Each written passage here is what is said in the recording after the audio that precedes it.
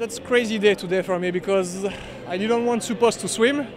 I here for working for French TV. I'm starting tomorrow.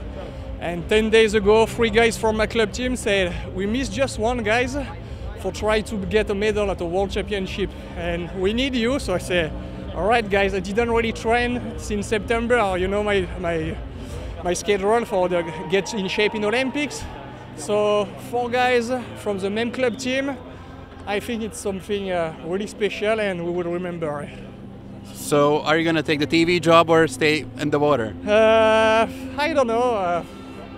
I did already in the past, but it's going to be fun to swim the first day and doing a commentary for the rest of the week. How did you like the team? How did you like Mehdi Metela's finish? It's crazy. That's a good guys. He always have a pretty good finish.